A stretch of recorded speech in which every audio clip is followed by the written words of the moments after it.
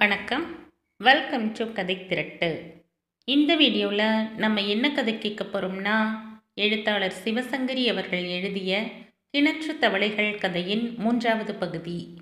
நம்ம சேனலை இதுவரைக்கும் சப்ஸ்கிரைப் பண்ணாதவங்க சப்ஸ்கிரைப் பண்ணுங்கள். பக்கத்தில் இருக்கிற பெல் ஐக்கானை கிளிக் பண்ணி ஆல்ங்கிற ஆப்ஷனை ப்ரெஸ் பண்ணுங்கள். ஸோ தட் நான் போடுற கதைகளை உடனுக்குடனே நீங்கள் கேட்கலாம். வாங்க கதைக்குள்ளே போகலாம். மாணிக்கம் சாரங்கனிடம், என்ன குழந்தை, பெரிய பெரிய வார்த்தையெல்லாம் சொல்கிறீங்க, மன்னிச்சுக்குங்க, நான் அப்படி சொல்லலைங்க. வண்டி வர்ற வரைக்கும் வெயிலில் நிற்க வேணாமே, நம்ம கடை வாசலில் கொட்டாயி நிழல் இருக்குதுன்னு சொன்னேன். குறுக்கால தஞ்சாவூர் போகிற வண்டி ஏதாச்சும் வந்தால் நான் கையை கட்டி நிப்பாட்டுறேன், உங்களை ஏற்றிக்கிட மாட்டேன்னா சொல்லிடுவா. வர்றேன் போய, தோணன்னு புடுங்காத, போய் பஸ் வருதான்னு பாருபோ. என்னமோ மாணிக்கத்தின் அபிலாஷையை தீர்த்து வைப்பதற்கு வருகிற மாதிரி பிகு செய்தவன் அவன் போன 2 நிமிஷத்தில் வெயிலின் எரிச்சல் தாங்காமல் ரஸ்தாவை கடந்து டீக்கடை கொட்டகையில் போடப்பட்டிருந்த பெஞ்சின் நுனியில் அமர்ந்து கொண்டான். காலையில் இருந்து ஒன்றுமே உருப்படியாக நடக்காமல் போய்விட்டதில் எரிச்சலும் ஆத்திரமுமாக சேர்ந்து சொல்ல தெரியாத கோபத்தை கிளறிவிட்டிருந்தன. இது மாதிரி சமயங்களில் தடால் என்று நினைத்து கொண்டு மோட்டார் சைக்கிளில் கும்பகோணம் போய் அங்கு மருந்து கடை வைத்திருக்கும் ராஜசேகரோடு சேர்ந்து கற்பகாவில் வயிற்றை நிரப்பிக்கொண்டு ஏதாவது ஒரு சினிமாவுக்கு படையெடுத்து அது முடிந்ததும் மருந்து கடை உள் அறையிலேயே இரவு வரை தீர்த்தத்தோடு சீட்டாடிவிட்டு கிட்டத்தட்ட பாதி ராத்திரியில் கிராமத்துக்கு திரும்புவதுதான் சாரங்கனின் வழக்கம். ராஜசேகர் அவனோடு திருச்சி கல்லூரியில் ஒன்றாக படித்தவன். இவன் மாதிரி படிப்பில் அத்தனை கெட்டிக்காரனாக இல்லாவிட்டாலும் மற்றதில் ஆள் சோடை போனதில்லை. நல்ல பணம், படிக்கிற காலத்திலேயே தண்ணி போட்ட பெருமையுள்ள சிலரில் ஒருவன். பெரிய இடத்தில் இருந்து மனைவியும் வாய்த்துவிட இப்போது சொந்த மருந்து கடை என்ன, பலான சமாச்சாரங்கள் என்ன என்று அமர்க்களமாய் வாழ்ந்து கொண்டிருப்பவன். மனசு ஒரு நிலையில் இல்லாத சமயங்களில் ராஜசேகரோடு அரை நாள் பொழுதை கழித்துவிட்டு வருவது சாரங்கனுக்கு பேட்டரியை சார்ஜ் செய்து கொள்கிற மாதிரி இருக்கும்.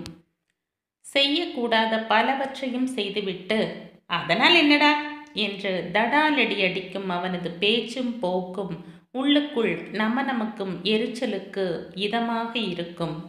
ஆனால் அதெல்லாம் வேலை அதிகமாக இல்லாத நாளில்தான்.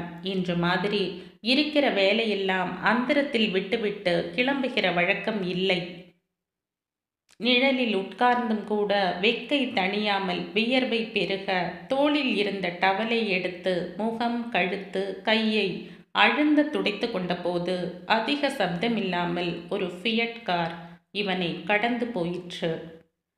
நிறம், எண் இரண்டையுமே பார்த்ததும் அது பக்கத்து கிராமத்தை சேர்ந்த வெங்குட்டுவின் கார் என்பது புரிந்து போயிற்று. நம்மிடம் டிராக்டர் வாடகைக்கு வாங்கி ஓட்டுகிறவன் கூட சொந்தமாக கார் வைத்திருக்கிறான். நாம் மட்டும் இன்னும் அந்த ஓட்டை மோட்டார் சைக்கிளை விட்ட பாடில்லை. இருப்பு கொள்ளாமல் எழுந்தவன் 2 அடி நடந்துவிட்டு மறுபடி வெயிலின் கடுமை தாங்காமல் கொட்டகைக்குள் வந்து நின்று கைகளை கட்டி கொண்டான்.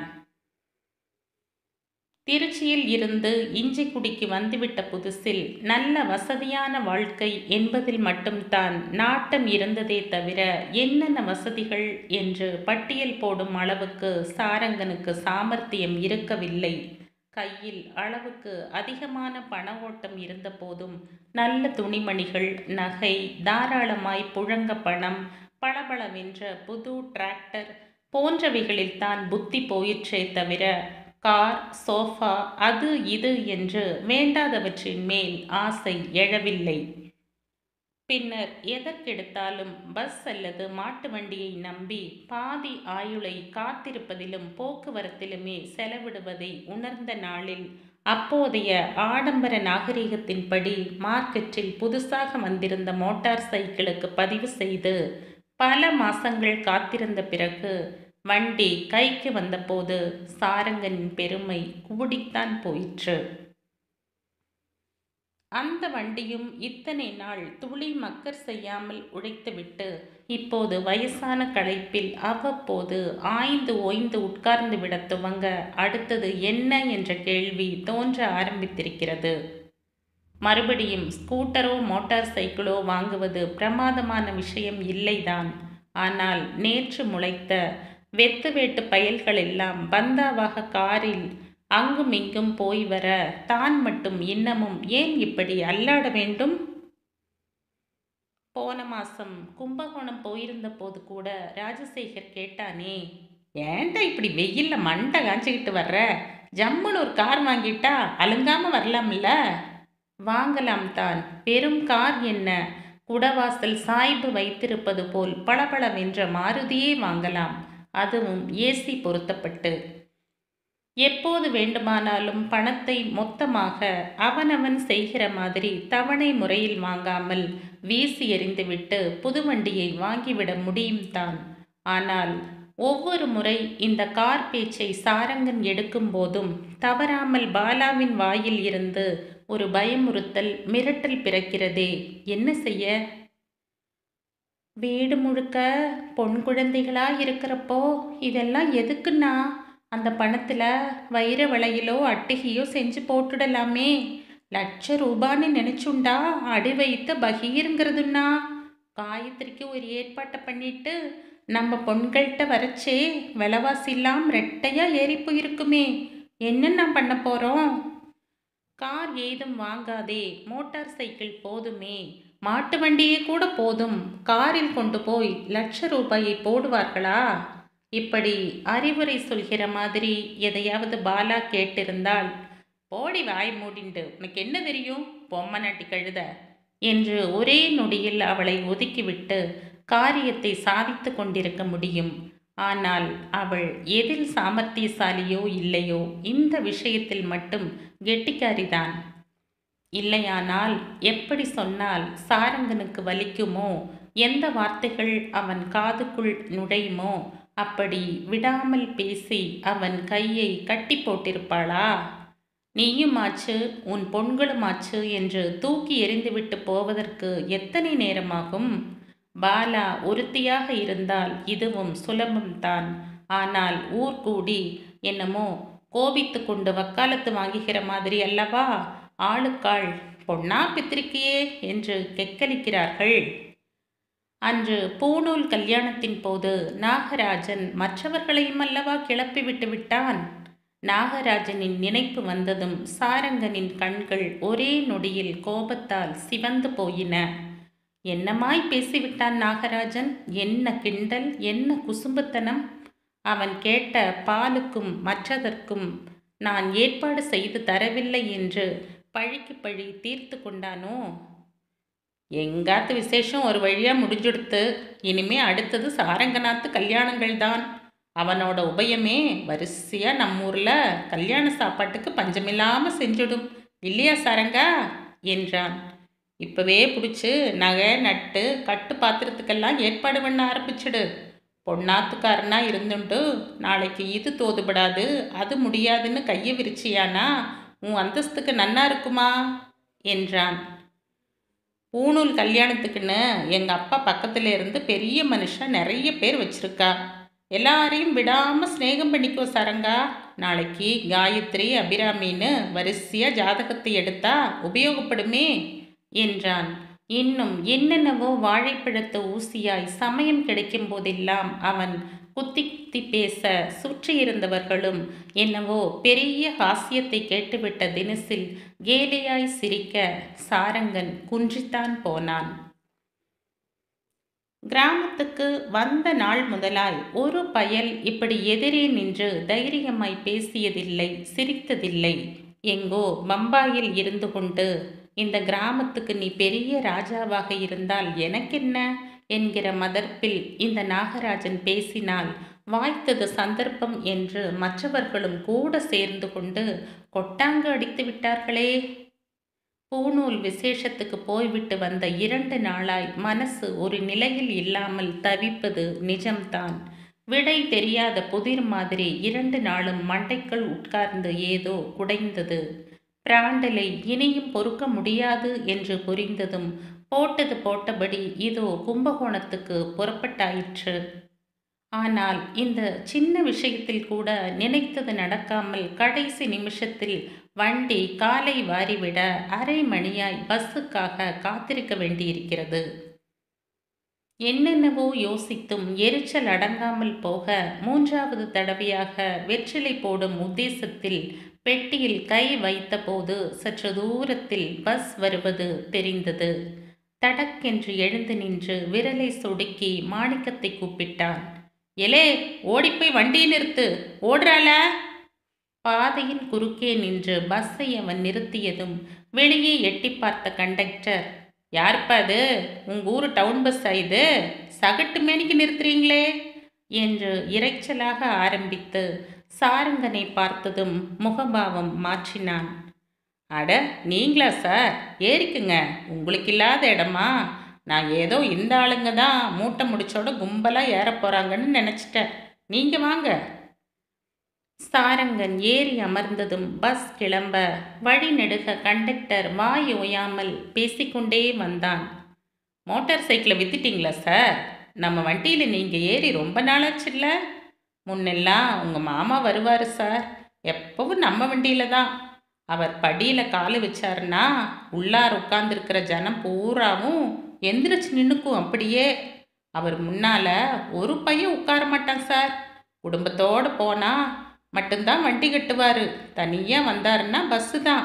வக்கீல், கோர்ட்டுன்னு கும்போணம் போகிற பயிலுவெல்லாம் பஸ்ஸுக்குள்ளாரவே விஷயத்தை தீர்த்துக்குவானுங்க. புண்ணியமா அல்பாயுசில் போயிட்டாரு. இப்போ எல்லா பயிலுவளும் வரிஞ்சு கட்டிக்கிட்டு கும்போணத்துக்கு ஓடுறானுவ. மனுஷன் போய் பல வருஷமாகியும் மனசில் பச்சுன்னு நிற்கிறாரு. ஏதோ மாமனுக்கு ஏற்ற மருமவனா நீங்கள் இருக்க கண்டு வயலும் வரப்புமா ஊர் நல்லா இருக்கு. இல்லாட்டி. தொடர்ந்து அவன் பேசிய பேச்சுக்கெல்லாம் விரும்பியோ விரும்பாமலோ ஒற்றை வார்த்தையில் பதில் பேசிக்கொண்டே வந்து கும்பகோணத்தில் இறங்கி ராஜசேகரின் மருந்து கடையில் நுழையும் போது அது நாழிகை மறந்திருந்த நினைப்புகள் மறுபடி தலை தூக்கின. படியேறி கடைக்குள் நுழைந்து ஒரு கணம் தாமதித்தவனை உற்சாகமாய் ராஜசேகரின் குரல் வரவேற்றது. சாரங்கனா, உனக்கு 100 ஆயுசுடா. கொஞ்சம் முன்னாலதான் நீ வந்தா எத்தனை நல்லா இருக்கும்னு நினைச்ச. உள்ளார வாயேண்டா. ஏன் அங்கேயே நின்றுட்டு இருக்க? வண்டி சங்கீதம் எதுவும் கேட்கலையே. எனக்கு தெரியாம கார் வாங்கிட்டியா என்ன? வேறு வழி இல்லாமல் வலுக்கட்டாயமாக முகத்தில் ஒரு புன்னகையை வரவழைத்து கொண்டு சொச்சப்படியேறினான் சாரங்கன். நீ ரொம்ப பிஸியாக இருக்கிற மாதிரி தெரிஞ்சது, அதான் அப்புறமா வரலாமோன்னு தயங்கினேன். அதுக்குள்ளே நீயே பார்த்துட்ட. ராஜசேகர் அட்டகாசமாக சிரித்தான். பிஸியா? நானா? நாம் எப்பவுமே பிஸி தான். அதுக்காக சாப்பிடாம தூங்காம இல்லை வேற ஏதாச்சும் செய்யாமல் இருக்கிறோமா என்ன? நீ வா, உனக்காக நான் இன்னைக்கு முழுசும் ஃப்ரீயாக வச்சுக்கிறேன். முதல்ல போய் சாப்பாட்டை முடிச்சுக்குவோமா? 1 மணி ஆயிடுச்சுன்னா எனக்கு வயிற்றுல மணி எடுக்க ஆரம்பிச்சுக்கும். கடையின் நடுவில் ஒரு பெரிய குளிர்பெட்டி இருக்க அதன் பக்கத்தில் இருந்த நாற்காலியில் சாய்ந்து உட்கார்ந்து கைகளை தூக்கி சோம்பல் முறித்த சாரங்கன், ச்சே போடா என்றான் அலுப்போடு. சும்மா சாப்பாடு கீப்பாடு எனக்கு ஒன்றும் பிடிக்கலடா, வேற ஏதாவது பேச. எவருக்கோ பில் போட்டுக்கொண்டே இவனிடம் பேசிக்கொண்டிருந்த ராஜசேகர் திரும்பினான். என்னடாச்சு உனக்கு? சாப்பாடு கூட போர் அடிக்கிற அளவுக்கு வாழ்க்கை வெறுத்தடிச்சா? ஊரே கைகட்டி நிற்கிறது முன்னால. பெரிய மிராசினி, என்ன குறைஞ்சு போயிடுச்சுன்னு இப்படி சலிச்சுக்கிற? நீ சத்தமாக மூச்சு விட்டா கூட உங்கள் ஊர்க்காரங்க அலறி அடிச்சுக்கிட்டு. சாரங்கன் கோபமாக எழுந்து நின்றான். இப்போ நிறுத்த போறியா இல்லையா ராஜா? மனுஷன் அப்படியே வெறுத்து போய் வந்திருக்கிறப்போ சமய சந்தர்ப்பம் தெரியாமல் விளையாடுறியே. ராஜசேகர் முகத்தில் சிரிப்பு மறைந்தது. அருகே வந்து சாரங்கனின் தோளை தட்டி, சாரி சாரங்கா, உன் மூடு தெரியாமல் பேசிட்டேன். வா, வெளியே போகலாம், நிதானமாக உட்காந்து பேசுவோம் வா என்றான். என்னடா அது, சொன்னதையே சொல்லிட்டு இருக்கியே? நான் தான் சாப்பிட வரலைன்னு சொன்னனே. நீ வேணும்னா போயிட்டு வா, நான் இந்த கடையை கவனிச்சுக்கிறேன். அட கோவிச்சுக்காதப்பா, நான் உன்னை சாப்பிட கூப்பிடல. இப்படி எங்கேயாச்சும் போயிட்டு வரலாமேன்னு நினச்சேன். மனசு சரியில்லைன்ற. அப்பாலாம் இங்கே உட்காந்துக்கிட்டு என்ன பண்ணுறது? கடையை ஆளுங்க கவனிச்சுப்பாங்க. நீ எந்திரி சொல்கிற. பேசினவன் சாரங்கன் வாயை திறந்து ஏதும் பேசும் முன்னர், கொஞ்சம் இருடா என்று கையை ஆட்டிவிட்டு உள் அறைக்குள் போனான். கையில் பிரீஃப் கேஸுடன் திரும்பி வந்து, வாடா என்றபோது மறுப்பேதும் சொல்லாமல் சாரங்கன் பின்தொடர்ந்தான். ஸ்கூட்டரில் ராஜசேகரின் பின் அமர்ந்து சந்து பொந்துகளில் புகுந்து புகுந்து அவன் ஓட்டிய போது மௌனமாக இருந்தவன் ஸ்கூட்டர் ஒரு புது ஹோட்டல் முன் நின்றதும் கோபமாக இறங்கினான். டேய், உனக்கு சொன்ன புரியாது. பேசாம வா சாரங்கா, சாப்பிட கூட்டிட்டு வரலைன்னா நம்ப மாட்டியா? என் துணைக்கு தானே வந்திருக்க, நான் எது செஞ்சா என்ன?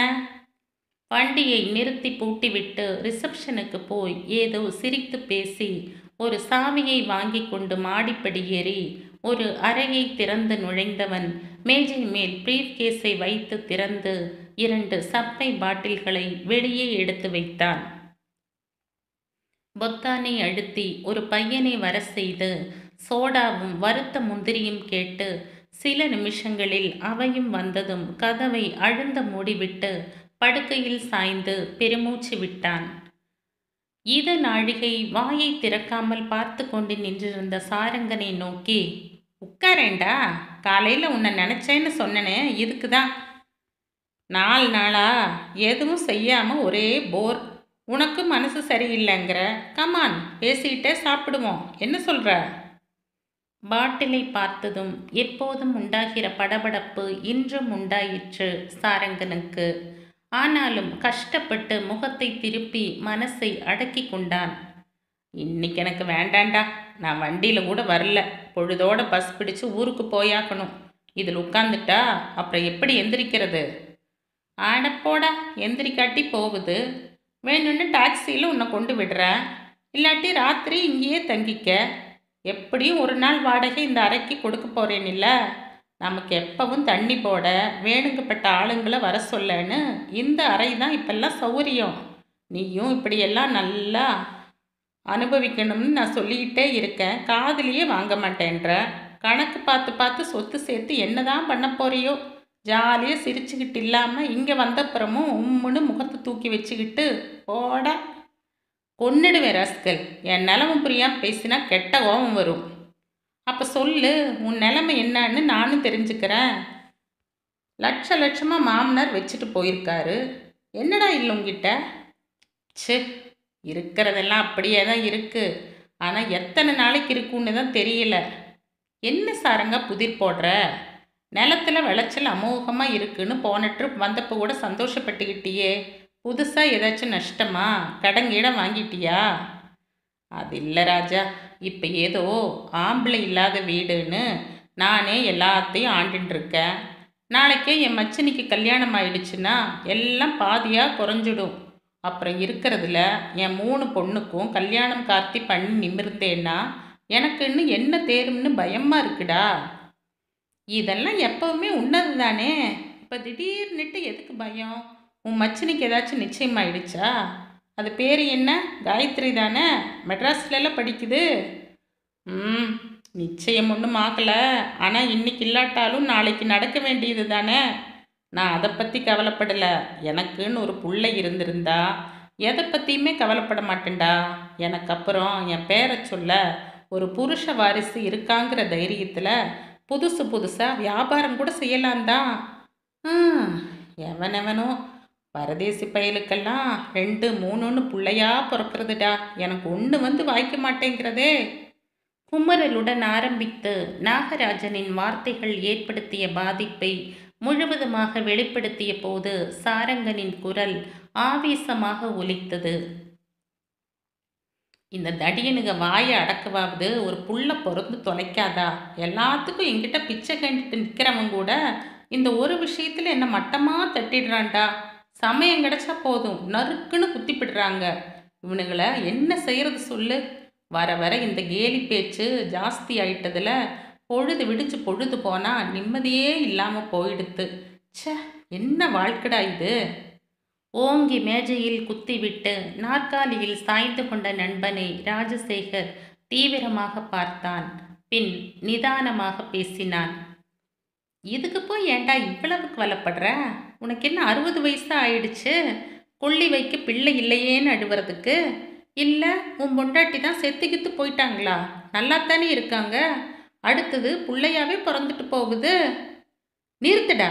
அடுத்ததாம் அடுத்து இப்படி எதிர்பார்த்தே தான் 4 பெத்துண்ட. 4ம் ஏமாத்தி பிடித்து. நல்ல வேளை ஒன்று உசிரை விட்டதோ ஒரு செலவாவது குறைஞ்சதோ. இன்னும் அடுத்ததுன்னு கணக்கு பண்ணினா மேலே நஷ்டந்தான். என் பொண்டாட்டிக்கு புருஷ பிள்ளை பாக்கியம் இல்லைன்னு திருக்கடையூர் நாடி ஜோசியர் அடித்து சொல்லிட்டார். அப்புறம் புள்ள வேணும்னு நாக்க வழிச்சா மட்டும் ஆச்சா? ஒரு வேடிக்கை கேளுட ராஜா. என் ஜாதக பிரகாரம் எனக்கு புத்திரன் கண்டிப்பாக பிறப்பானா. இது எப்படிடா சாத்தியம்? நீ வேணும்னா பாரு. நானும் எங்கள் மாமா மாதிரி எல்லாத்தையும் அம்போன்னு விட்டுட்டு அனாதையா திடும்னு ஒரு நாள் சாக போகிறேன். எங்கள் மாமாவுக்காவது நான் இருந்தேன் பொறுப்பா? எனக்கு அதுவும் கிடையாது. ஒரு நிமிஷம் மௌனத்துக்கு பின் ராஜசேகர் எழுந்தான்.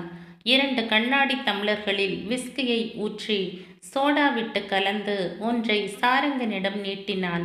மற்றொன்றை தன் கையில் எடுத்து 2 மடக்கு அவசரமாக குடித்துவிட்டு நிமிர்ந்து மறுபடி தீவிரமாக பார்த்து பேச ஆரம்பித்தான். இப்படியே புலம்பிக்கிட்டு இருக்கிறத விட வேற ஏதாச்சும் உருப்படியே செய்யலாமே சாரங்கா. சாரங்கன் தன் டம்ளரை நங்கென்று தட்டி ஓசை எழுப்பி கேலியாய் சிரித்தான். உருப்படியானா? அதான் இப்போ ஆரம்பிச்சிருக்கிறோமே. இன்னைக்கு பொழுதுக்கு எல்லாத்தையும் மறந்துட்டு மறுபடியும் நாளைக்கு யோசிக்கலாங்கிறியா? சே, முழுசா கேளு சாரங்கா. உன் பொண்டாட்டிக்கு தான் புள்ள பிறக்காதுன்னு நல்லா தெரிஞ்சு போயிடுச்சுல்ல. அப்பால யோசிச்சு நான் என்ன செய்யறது? வேற ஏதாச்சும் வழி இருக்கான்னு பார்க்கறது தானே புத்திசாலித்தனம். சாரங்கன் நிமிர்ந்தான். வேறன்னா? உனக்கு புரியிற மாதிரியே சொல்கிறேன், கேட்டுக்க. எங்கள் மாமனார் இருக்காருல்ல, அவருக்கு கல்யாணம் கட்டி 10 வருஷத்துக்கு பிள்ளையே இல்லையாம். அப்பால 2வது கட்டிக்கிட்டாரு. 2வதுனா சம்சாரத்தை தள்ளி கிள்ளி வைக்கலை, அவங்கக்கிட்ட சொல்லிட்டு தான் செஞ்சுக்கிட்டாராம். 2வதுக்கு பிறந்தது தான் என் சம்சாரமும் அவன் தம்பியும். இப்போ கூட ஊருக்கு போனால் 2 மாமியாரும் சேர்ந்துக்கிட்டு என்னை உபசாரம் செய்வாங்க தெரியுமா? அந்த மாதிரி நீயும் 2வது கல்யாணமா பண்ணிக்க சொல்கிற? அது ஏன் என்னமோ கொலை பண்ண சொல்கிறியான்னு கேட்குற மாதிரி அரண்டு போய் கேட்குற. போட விளையாடுத ராஜா. உன்னால் முடிஞ்ச ஏதாவது நல்ல ஐடியா கொடு, இல்லைன்னா விட்டுடு. அதுக்காக என்னவோ நடக்காத கதையெல்லாம் பேசி நேரத்தை வீணாக்காத. ஏண்டா இது நடக்காத கதையா? இதை விட நல்ல ஐடியா உனக்கு கிடைச்சிடுமா? உன் இடத்துல நான் இருந்திருந்தா இதை எப்போவோ செஞ்சுருப்பேன். இப்படி கன்னத்தில் கையை வச்சுக்கிட்டு உட்கார்ற வரைக்கும் வந்திருக்கவே மாட்டேன் தெரியுமா? அந்தந்த விஷயத்த அப்படியே சுலபமாக தீர்த்துக்கிட்டு போயிட்டே இருக்கணும். இல்லாட்டி இப்படி தாண்டா மற்றவன் வாயில் விழுந்து எந்திரிக்கிறாப்புல ஆயிடும். இன்னொரு கல்யாணம் கட்டிக்கிட்டா என்னடா, உங்ககிட்ட வசதி இல்லையா? இல்லை உனக்கு வயசு தான் ஆயிடுச்சா? எதுடா குறைஞ்சி போச்சு? நம்ம கூட திருச்சியில் காலேஜில் படித்தானே சுந்தரம், உனக்கு நினப்பு இருக்கா? அவனுக்கும் நம்மளை மாதிரி 38 வயசு தானே. இப்போ தான் 15 நாளைக்கு முன்னால் சுவாமி மலையில் 2வது கல்யாணம் கட்டிக்கிட்டான். பஸ் ஸ்டாண்டில் எதேச்சியாக பார்த்தப்போ நேற்று தாண்டா கல்யாணமாச்சு. சிம்பிளாக கோயிலில் வச்சு செஞ்சுக்கிட்டதால யாருக்கும் அழைப்பு அனுப்பலேன்னு சமாளித்தான். பொண்டாட்டிக்கு மூளை சரியில்லை அதாண்டான்னு வழிசல் வேற.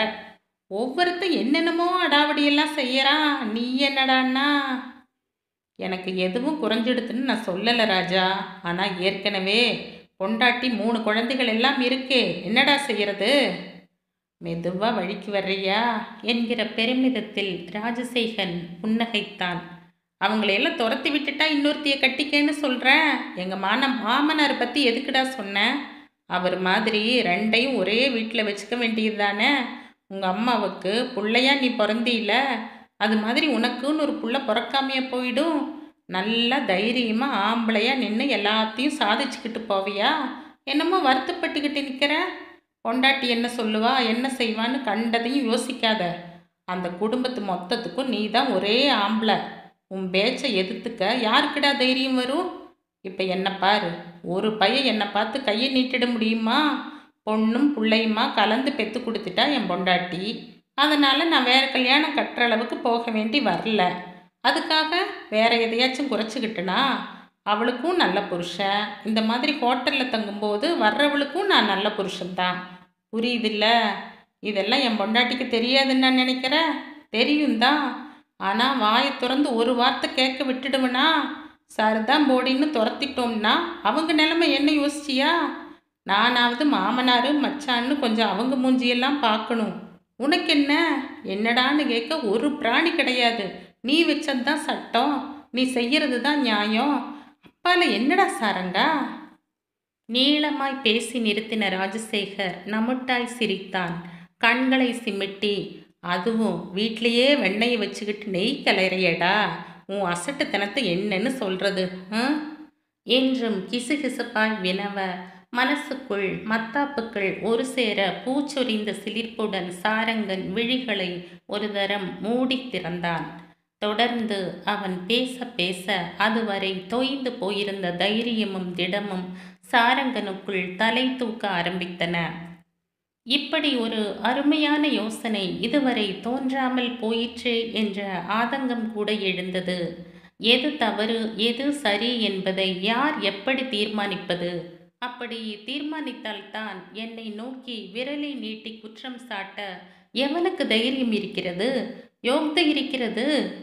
கேவலம் சாப்பாடு நெல்லுக்கு கூட உன்பாடு என்பாடு என்று தவிக்கிற அளவுக்கு துக்குனியூண்டு நிலம் வைத்திருப்பவன் அந்த விஸ்வநாதன்.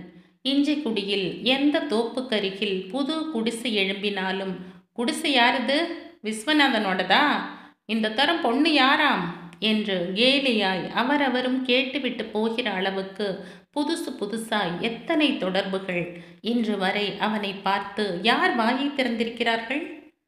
மேலும் மேலும் எதையெதையோ பேசி விவாதித்து கணக்குகளை போட்டு கூட்டி கழித்து பார்த்து, உன் ஐடியா பிரமாதம்டா ராஜா, இப்போ எடு பாட்டில, ரெண்டையும் நானே காலி பண்ணுறேன், சாப்பாட்டை இஞ்சையே கொண்டு வர சொல்லு என்று நண்பனை தட்டி கொடுத்து 3 மணிக்கு மேல் ஆறிப்போயிருந்த சாப்பாட்டை சுத்தமாக சாப்பிட்டு அங்கேயே படுத்து தூங்கி இரவு கடைசி பஸ்ஸை அவசரமாக பிடித்து கிராமத்தில் வந்து இறங்கிய போது சாரங்கனின் மனசு குதூகலத்தில் ஆட்டம் போட்டது.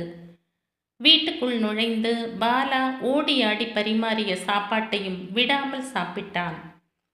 முற்றத்தில் நாற்காலியில் அமர்ந்து ஏதோ புத்தகம் படிப்பவனாக பாவனை செய்து 10 மணிக்கு மேல் குழந்தைகள் கூடத்தில் விளக்கை அணைத்து படுத்து தூங்கியதும் மெல்ல கேமரா அறைக்குள் நுழைந்தான்.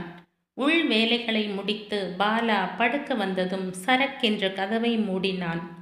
உட்காரு, உடனே தூங்கி போயிடாத, எனக்கு கொஞ்சம் பேசணும் என்று அவளை உட்கார வைத்தான். மதியம் நடந்த பேச்சுக்களின் படியும் வரும்போது பஸ்ஸில் யோசித்து கொண்டு வந்த முடிவின் படியும் தான் தீர்மானித்து வைத்திருந்ததை அழுத்தம் திருத்தமாக அவளிடம் சொல்லி, எனக்கு தெரியும் பாலா, உன் கணம், என் சந்தோஷந்தான் உன் சந்தோஷம்னு வாழறவ நீ. அவன் பல்லு மேலே நாக்குப்பட என்னை கண்டபடி ஒரு பிள்ளை இல்லைங்கிறதுக்காக சதாய்க்கிறது உனக்கு எத்தனை வேதனை தர்றதுன்னு எனக்கு நல்லாவே தெரியும். பேசுகிற கழுதைகளோட வாயை அடைக்கணும்னா நான் சொன்னதை தவிர வேற வழி இல்லைங்கிறது உனக்கு நன்னா புரியும். நீ சமத்து. ஊன்னு கத்தி குதிச்சு ஆர்ப்பாட்டம் பண்ணாம நான் சொல்றதை ஏத்துப்பேன்னு என்றும் கெஞ்சலாக பேச, அவன் பேசிக்கொண்டிருக்கையிலேயே சட்டி தணலை தலையில் கொட்டிவிட்ட துடிப்புடன், ஐயோ என்னன்னா கண்ணா பின்னான்னு எதையோ பேசுறேளே, விளையாடுறேன்னா என்று கேவலாக பாலா புலம்ப முற்பட, ஏய் இந்தா எதுக்காக இப்ப இந்த கூச்சல் போடுற? ஏய் இஷ் என்று அவளை சாரங்கன் அடக்க பார்த்தபோது அடங்கியிருந்த எரிச்சலும் கோபமும் நன்றாகவே அந்த குரலில் மண்டத் துவங்கியது. இந்த கதையின் தொடர்ச்சியை அடுத்த பதிவில் கேட்கலாம். நன்றி.